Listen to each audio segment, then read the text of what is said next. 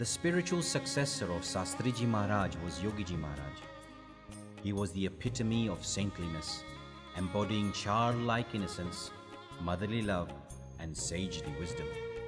And his intrinsic joy overflowed to win the hearts of thousands.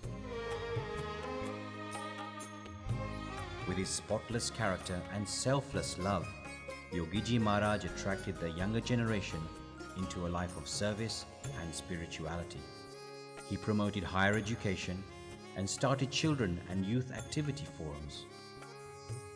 He also initiated educated youths into the monastic order. He infused fresh energy into BAPS by establishing weekly satsang assemblies and organizing large seminars and conventions. He promoted religious literature and regular reading. And his energy and vision saw BAPS activities flourish beyond India, with the building of mandirs in East Africa and England.